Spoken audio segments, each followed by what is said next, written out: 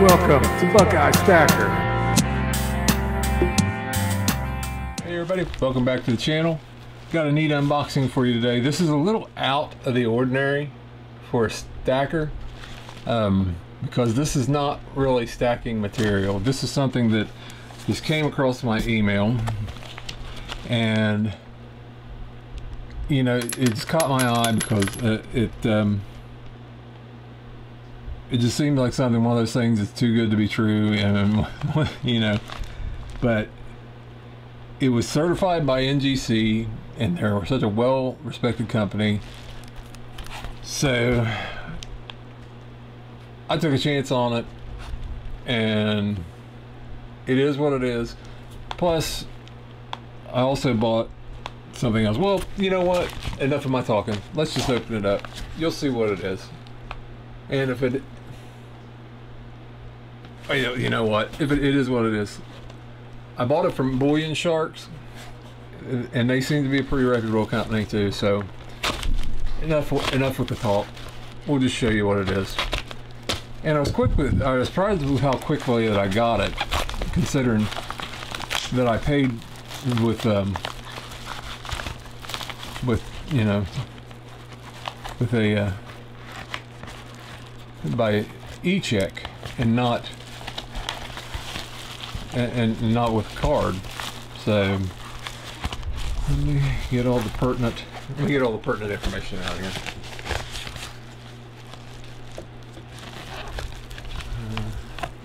There's that. There's their advertising. Okay. And there's the empty envelope. So, alright. First, let's go with the less expensive merchandise. But this was just kind of cool because my dad was a World War II vet, and this is just kind of a relic of the time of him being of that time. But they had rolls of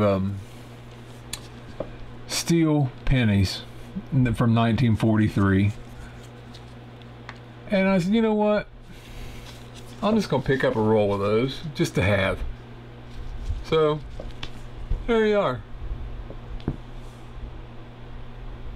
roll of steel pennies. If you haven't seen those, should I unroll it? Should I unroll them? Because I mean, it's not like I can't roll them back up. You want me to unroll them? I've got rolls that I can. I mean, I've got a machine that I'm planning on, you know, unboxing and reviewing here in a future video.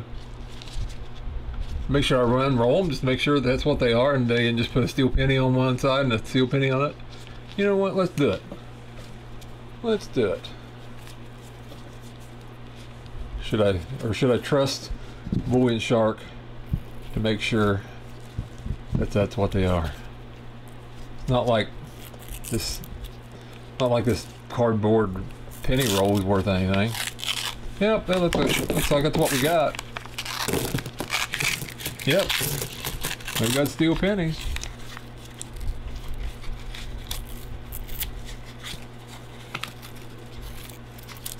But if those of you who may be watching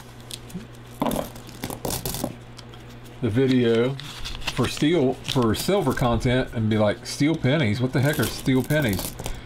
During the Civil War, during the World War II era, copper became such a premium, being used during the war effort to make ammunition, and that they used steel to make pennies in 1943, because copper became such a became used to make ammunition. So they used steel to make pennies. So yeah, so there you are, 50 steel pennies. Kind of cool. Now I gotta roll these things back up. But there they are. I mean, they're not all pretty and stuff, but some of them are nice. But plus, I always like pennies because Abraham Lincoln's my favorite president. But anyway, let's get to looking at this. This is why I bought this. This is actually silver, but this, if you're wondering why this blue across, I do have a fan on. I know you're not supposed to do that while you're recording a video, but hey, it is hot here in the Ohio Valley, so please forgive me. This is an ancient coin from the time of Aziz. I'm assuming that's his name, and he was a ruler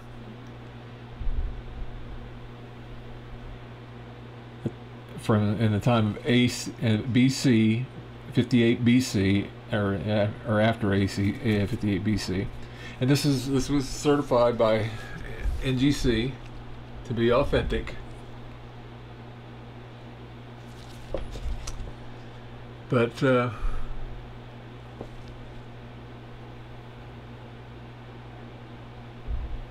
this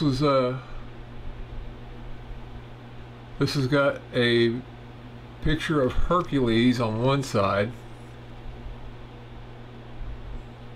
and a picture of the king Aziz on the other, who is supposed to be the king, the ruler of the at the time when Christ was supposedly born, and who would have sent the three wise men to looking for Jesus, and would have been, who sent the wise men with the gold and the frankincense and the myrrh. And this is supposed to be the king's likeness on his horse.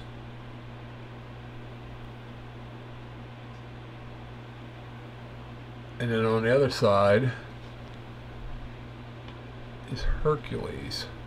You see, if I can get that to focus. There's that Hercules, whichever way it goes. But yeah, let's see if I can get this. We'll see which way it goes here.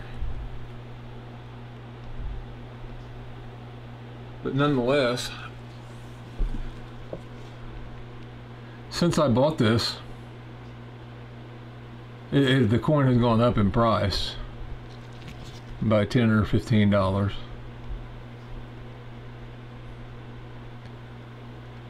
And I just thought it was too neat to pass up. And the coin is called a drachm. If I'm mispronouncing that, I apologize, but I'm not. But there is the coin, and I'm not a numismatic by any means, but I am interested in biblical history,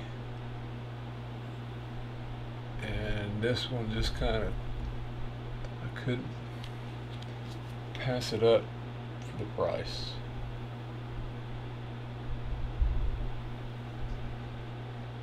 So yeah, so steel pennies and an ancient coin from a silver stacker.